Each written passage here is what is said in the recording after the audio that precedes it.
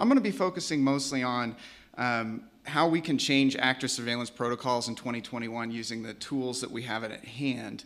And really integrating MRI fusion biopsy into your active surveillance protocol using the best evidence.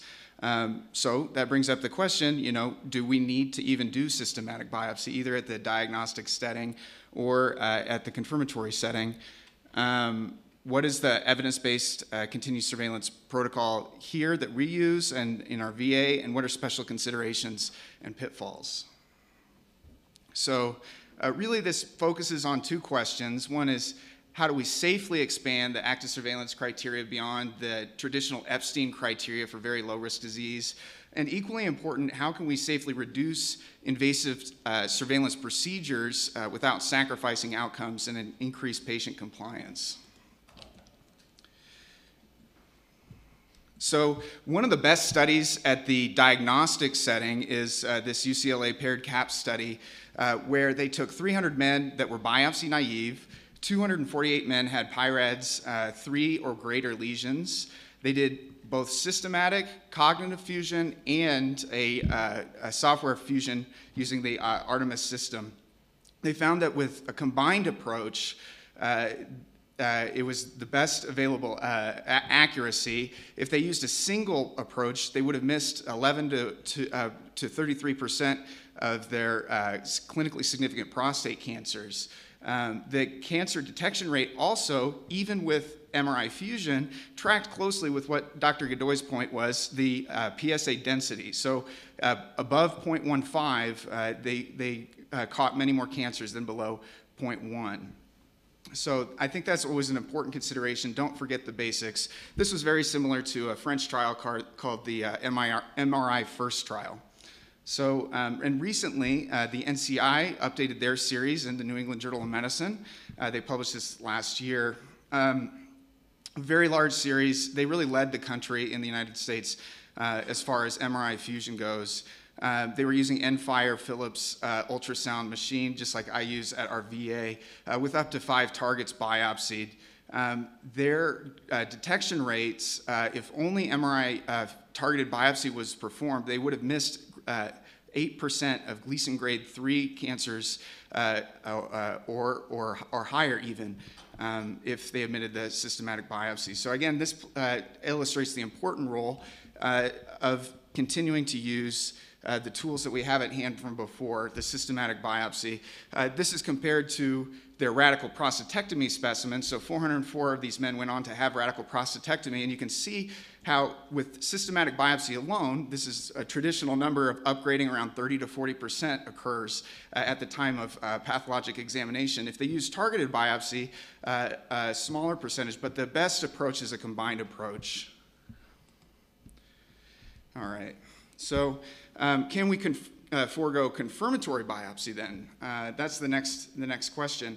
I think the evidence is very strong that you need to continue to do confirmatory biopsy, and if you're using MRI fusion, you need to do that combined with a systematic biopsy as well. So up to 19 to 45% of clinically significant prostate cancers will be missed with fusion biopsy alone if used at the confirmatory biopsy stage. Why is that? Well, that's because we miss at different areas with different techniques. So 2 different studies, one published out of the Netherlands, one published out of Denmark, and they showed almost exactly the same thing with these heat maps that, MRI biopsy tends to miss at the dorsolateral lesions. These are the areas that we biopsy traditionally using a systematic biopsy, and the systematic biopsy misses in the anterior lesion. Oh, let's go back.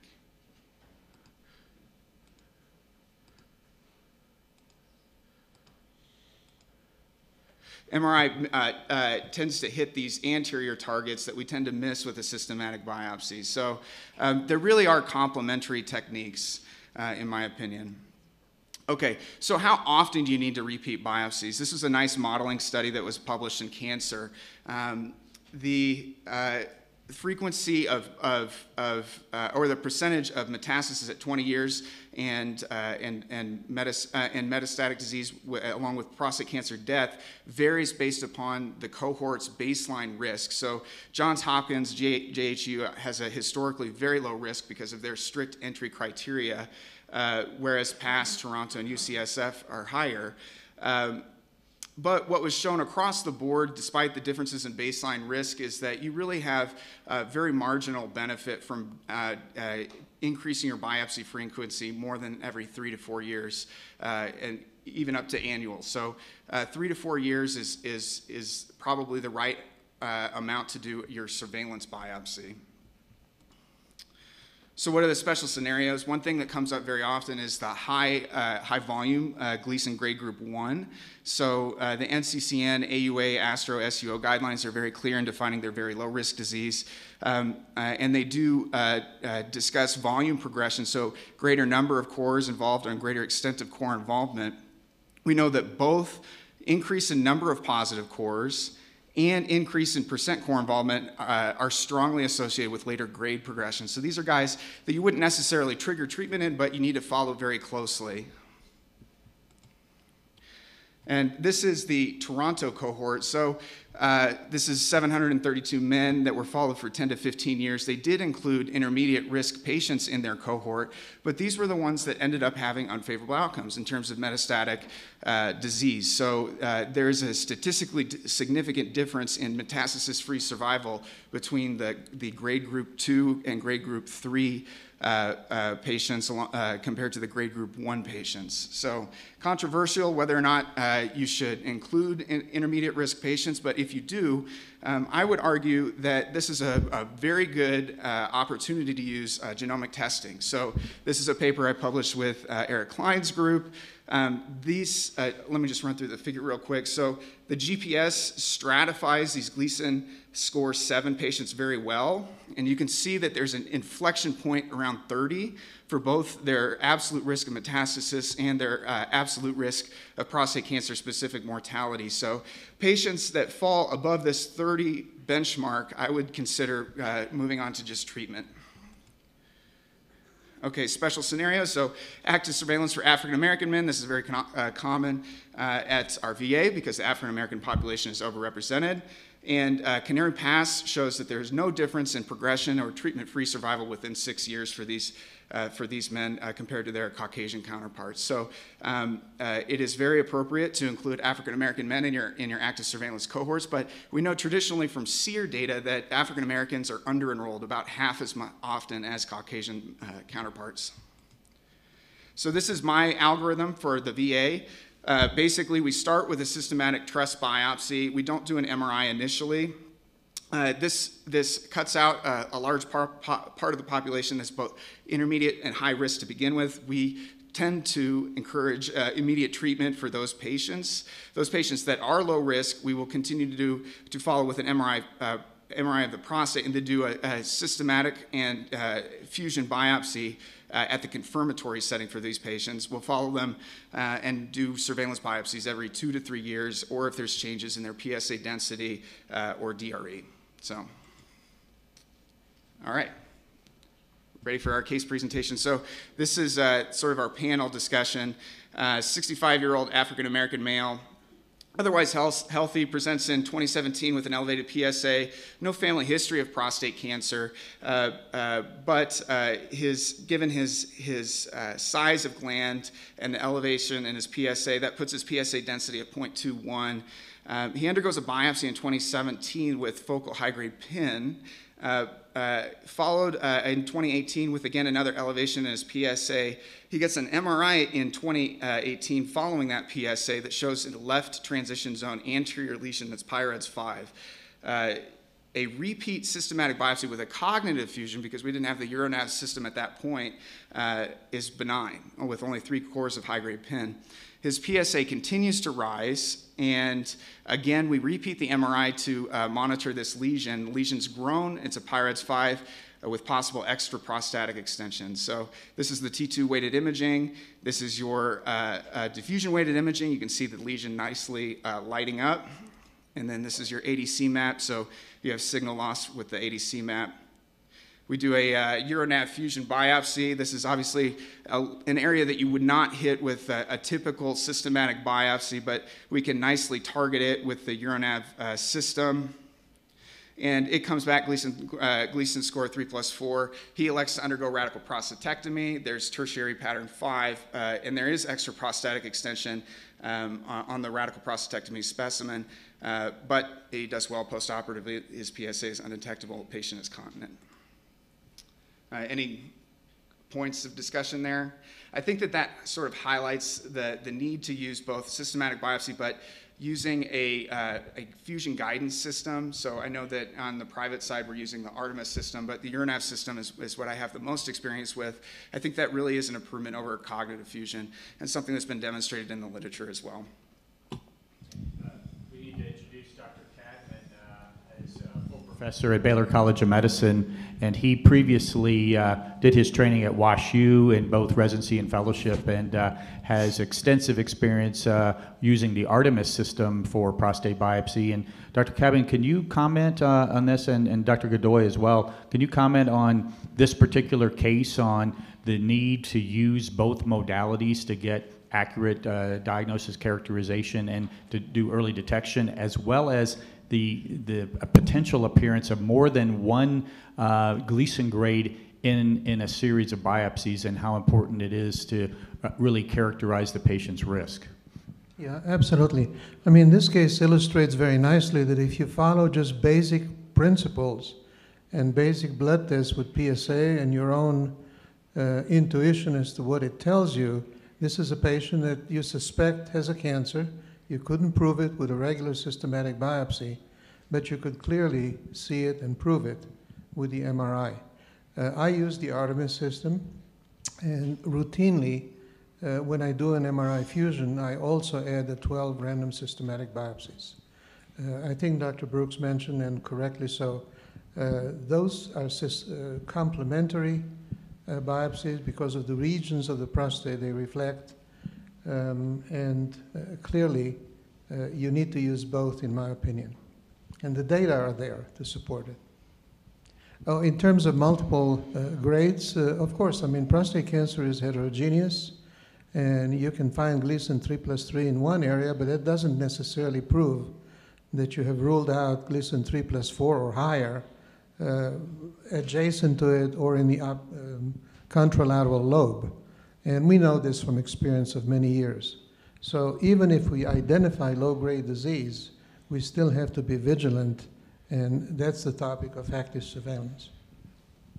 Yeah, I'm just going to add that especially if you have a large prostate, then it tends to increase even further your sampling error. So if you're just doing a sampling biopsy or try to do cognitive function, you're never going to stick the needle so far in to reach the anterior gland that you think you are. So unless you're doing one of these fusion systems that you're really seeing the lesion there real time and you're going after it, sometimes you're really scared how far in you have to go in to reach the lesion that you're targeting. So it really makes a difference. And unfortunately, we cannot just target the lesion. We have to still sample the whole prostate, but the targeting is probably the most important component in this case. So to dovetail with that, what about perineal biopsies? That's a good question. So let's talk about the next case. All right, so 69-year-old gentleman, I'm going to defer that question to this case, with BPH, moderate LUTS. He has, he's on tamsulosin. He was previously diagnosed with very low-risk prostate cancer, on active surveillance for 3 years, but his PSA continues to rise. It's a little concerning that his PSA is rising in this way. On further review, his most recent biopsy was negative, other than at the left apex, some rare atypical glands, highly suspicious for focal adenocarcinoma. Physical exam, he does have an enlarged prostate, no nodules, though, however. So, this is a question to the field. You have this gentleman with, a concerning trend in his PSA, very low risk disease, negative biopsy on his most recent surveillance biopsy. What would be your next step? I guess a question to the panel. Well, if he never had an MRI before, I think now is the time to do it. Right, and I agree with you. I think that the concern is that you're undersampling an area that might be harboring prostate cancer. So as you can see, this gentleman is not probably emptying quite that well. His bladder is very large and distended, but he has a region here very anterior away from the rectum that has signal loss on the diffusion-weighted imaging.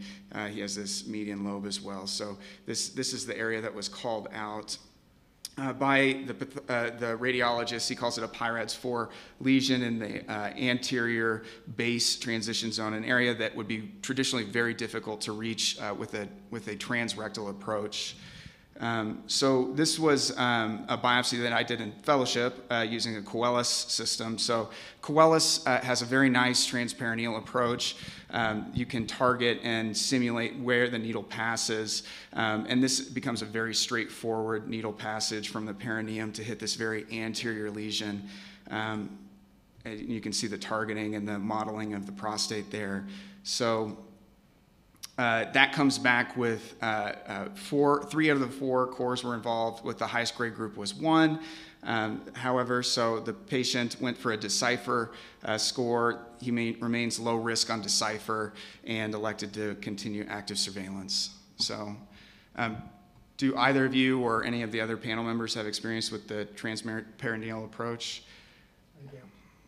Yeah, so I think that this is becoming much more popular, especially with some of the data coming out of University of Michigan, the music collaboration, demonstrating, safety of the transperineal approach. I will say that it is a little difficult on patients because passing a 18 gauge biopsy, core biopsy needle through the perineal skin, the perineal skin is tougher than a lot of skin that covers your body, and so it does require some pressure to do it. You have to use local. There's some tips and tricks around it to place the local on the perineum in exactly the right spot for the needle passage, but I think that it is a very valid and useful approach for some of these difficult to reach lesions.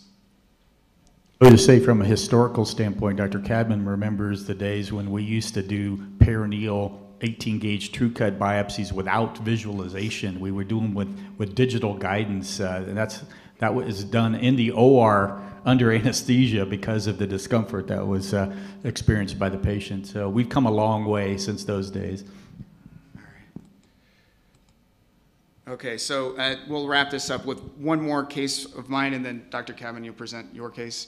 So a 69-year-old African-American male, he's got multiple comorbidities, including a hemicolectomy, presented in 2018 with elevated PSA, no family history, small prostate, again, concerning PSA density. That continues to rise after an initial biopsy showing only a small amount of Gleason grade group 1, 10% core involvement. So at the confirmatory setting, we do the MRI of the prostate, and there were 2 small focal lesions on T2, both PIRADS 4. You can see these lesions are right here and right here, very central looking lesions on this T2 weighted imaging. And you have your ADC map showing these very tiny lesions here. So we targeted them using the Urinav system with a transrectal approach because this is is a peripheral lesion, but again, probably not in your typical systematic biopsy template because it's so central. We were able to get those, and lo and behold, he is harboring much higher risk disease in these very tiny lesions, so Gleason 4+5, grade group 5. However, there are additional cores that are also Gleason grade group 5 in the systematic biopsy, again, sort of reinforcing the thought that both of those 2 techniques are complementary. He elected to go on to radiation therapy. There. So I think that highlights, several different uses of MRI fusion and how you can increase your diagnostic accuracy, your confirmatory biopsy accuracy using the complementary techniques. I'll turn it over to Dr. Kadmon for his case discussion. Dr. Crawford last year at this meeting talked a lot about the saturation technique using perineal biopsies. Do you, either of the panelists, have comments on the number of biopsies that are required to adequately sample the gland? Is it size-based, or can you use an MRI targeting plus a systematic to ensure that you've got adequate coverage? What are the thoughts? Yeah, that's interesting that you mentioned that. I was thinking about that too. You know, the number of cores that we target the lesions. There's also variation on that when you do target fusion biopsies. Some people go for 4. There's some protocols for 5, but from NYU group and other groups, they tend to say minimum 2. What we do to not end up doing too many cores, especially on small prostates, is just the standard cores. They're on the neighborhood of the lesion. You can move them so they go and target, you know, the area there's in the neighborhood, and then you can add 1 or 2 additional in the area, so you have at least 2 or 3. I tend to get 4 targeted for each lesion, but sometimes the radiologists get really, really excited, and you have 3, 4, 5 targets in one prostate. So you cannot add 3 extras, you know, per target. You're not doing like a half prostatectomy by needle. So you have to be, you know, cognizant that how many cores you're taking. But of course, depending on the volume, you can dimension how many, you know, for the saturation, intentionally saturation biopsy, you have to measure and then calculate how many cores you take from that. Yeah, I think I have a similar thought process. I get nervous doing more than 18 cores in one setting transrectally, so I try to limit it to 18 cores at the very, very most. Whether that's reducing, if there's several targets, reducing the number on the targeted biopsy from 3 to 2, or if you have a patient that has had multiple systematic biopsies in the past and you have 1 or 2 areas that you want to biopsy, I switch to withholding the systematic biopsy in that one specific situation.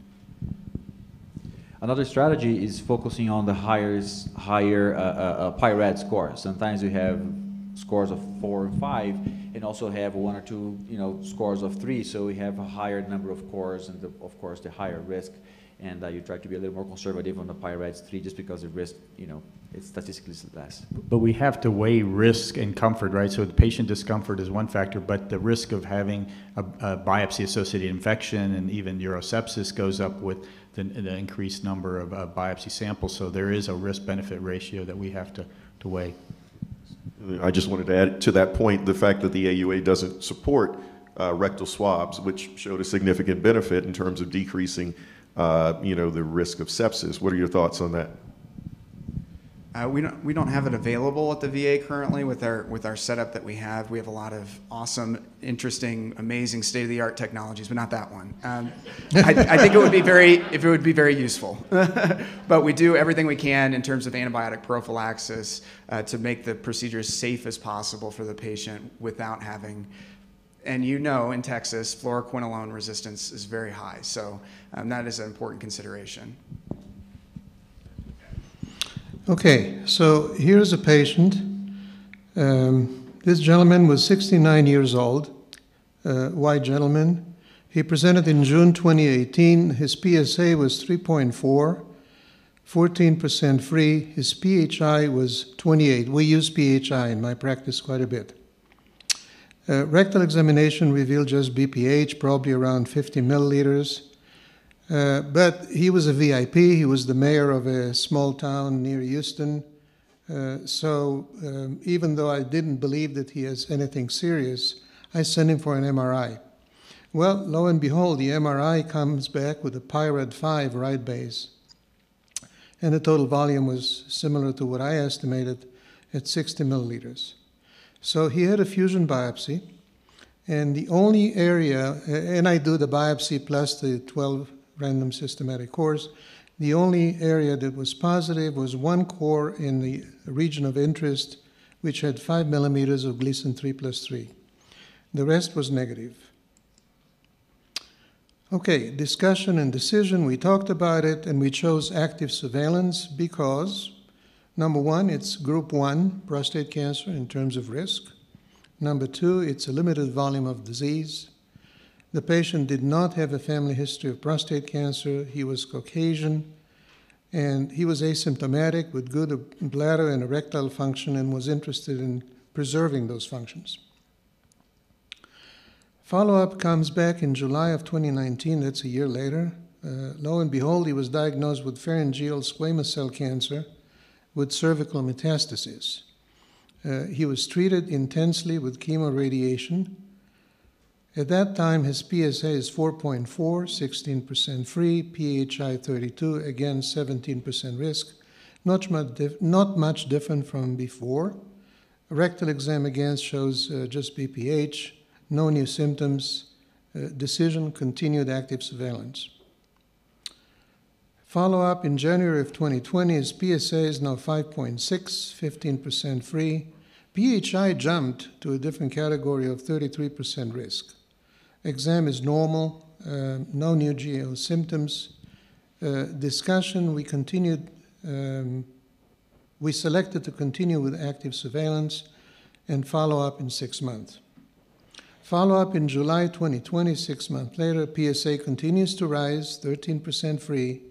PHI, within the PHI, is a little higher, but this is still the category of 33% risk. Exam is normal, no new GU symptoms. And at this point, due to the persistent rise in PSA and PHI over 18 months, we decided to repeat the MRI, or at least that was recommended. He agreed, but a few weeks later he called and said he wanted to wait another 6 months. So patient input is also important in all those decisions. Follow-up in January 21, PSA continued to rise 8.5, 11% free. It's approaching the 10% and below.